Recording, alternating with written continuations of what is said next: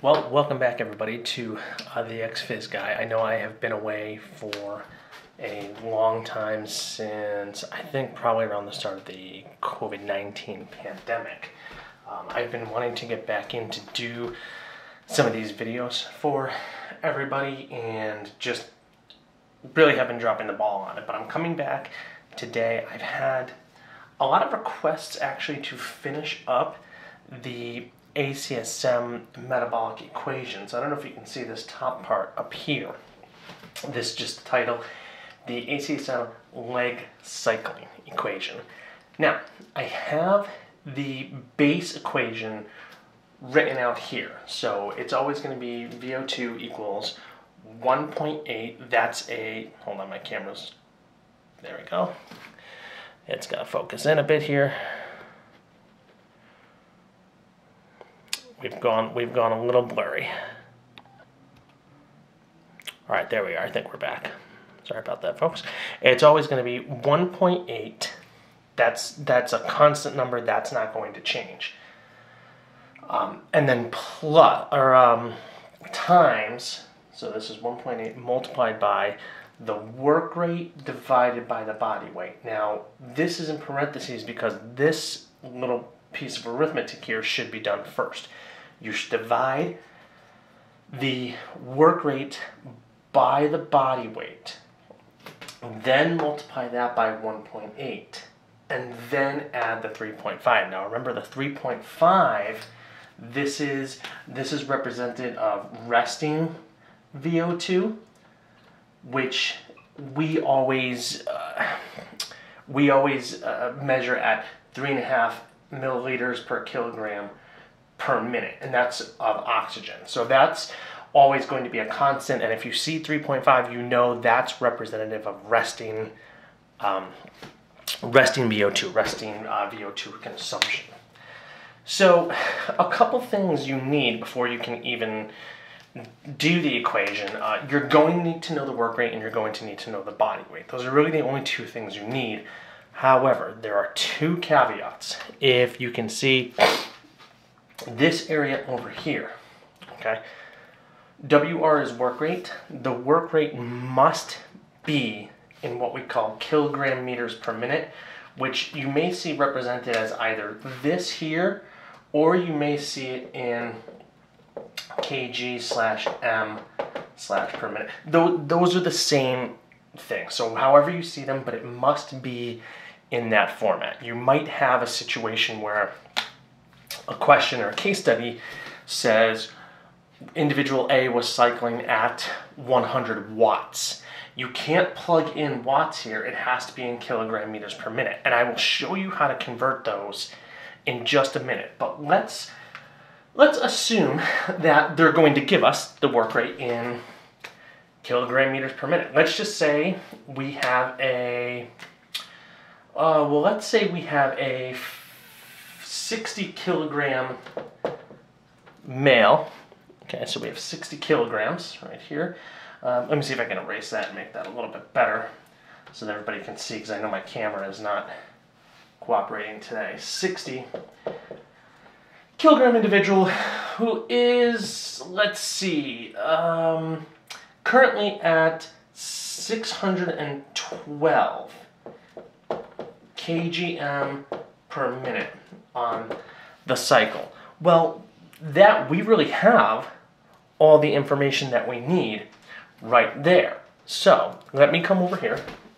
Okay, we have all the information we need right here to do it. We have our kilograms, our body weight, and we have our work rate. So what I would do now at this point is basically rewrite the equation VO2 equals 1.8 times 612 divided by 60. And then plus 3.5. So you can see there, all I've done is rewritten the equation with my known variables in there. And that just kind of helps keep everything organized. And now that we have those known variables, we can just go right ahead and and do our math, right? So we're over here, all right, and we can just do it in steps.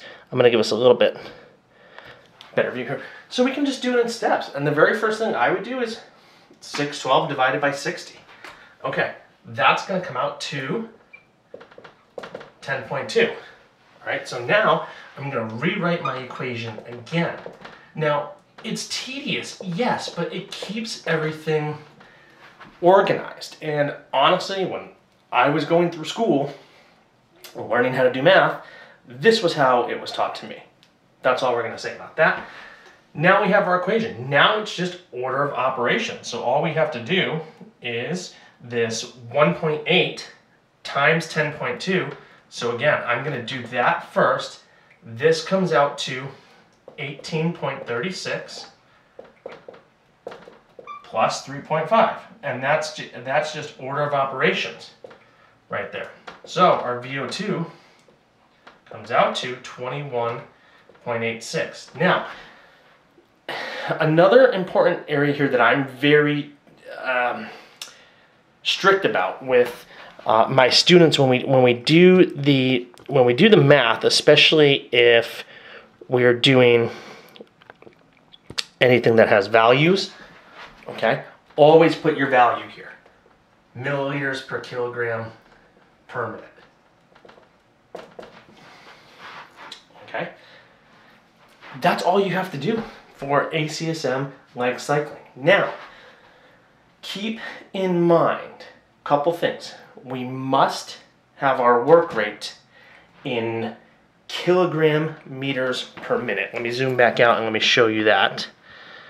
Okay, there it is at the top up there.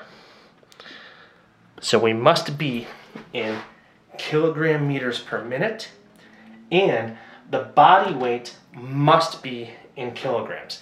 Now again, we'll do a situation next where we don't have the variables in these two formats. All right, the only other format you're really going to see is watts and then pounds. Very rarely will someone list newtons. I will do another video where we talk about that as well. Third thing to keep in mind, this down here where we got to our 21.86 milliliters per kilogram per minute, keep in mind, there we are right there, keep in mind that that is representing the VO2 only at this work rate, the 60 kilograms and the 612 kgm per minute. So that's only at that work rate. So if the work rate goes up, you have to recalculate. Now, if, say for instance, this work rate was going to stay the same over 30 minutes, then you could go in and you could use, you could convert this into an absolute measurement, and you could use this work rate to estimate the number of calories that might be expelled during this session, which we'll go ahead and do right now actually. But I'll zoom out again and I'll give a couple minutes. If folks are watching this and really only want that part and aren't going to look at the caloric expenditure part, then you can go ahead and sort of write down what you see there. I hope it's pretty visible. So what I'm going to do is I'm going to move over to this area here. I'm going to erase this real quick just to give us some room, and I will rewrite up here what our givens were, which was 612 and 60. Now, when we're converting to an absolute measurement, knowing the body weight is crucial. We must know the body weight, and it must be in kilograms. So what I'm going to do is I'm going to take our 21.86. This, by the way, is what we call a relative representation of VO2, a relative representation. I'm going to take this. Now, this will work when you're converting any relative VO2 into an absolute. Take the relative VO2, multiply it by the body weight in kilograms. So bring this number. Okay, and that's going to give you 1,000 311.6. And you should always come out with a number that's really probably anywhere from 1,000 to 5,000. That's how you know you've done it right. Because then essentially what you're going to do after that is you're going to divide this number by 1,000. Okay? Because now what we've done here, this is milliliters per kilogram per minute. This is milliliters per minute. All right, so let me zoom in, let me show you that. See what we've done here. All right, so we've taken our milliliters per kilogram per minute and we've converted it to milliliters per minute. I'll even put the values there. There are 1,000 milliliters in 1 liter. That's where we need to get to, is the liters. 1.3116 liters per minute. This and this number are both absolute representations of VO2, but we need to be in liters per minute if we want to do a caloric expenditure estimation. And the reason why we do that is because we measure the amount of oxygen consumption in liters and we translate that into a caloric expenditure. So we in the field have an accepted rate that for every 1 liter of oxygen that we consume, not that we breathe in, because the amount that we breathe in and the amount that we actually consume are different. But for every 1 liter is 5 kilocalories that has been converted into heat and energy. All right, so what we would do is we would take this number, this 1.3116, and we would multiply that by 5. And what that does is that gives us our caloric expenditure basically per minute. 6.558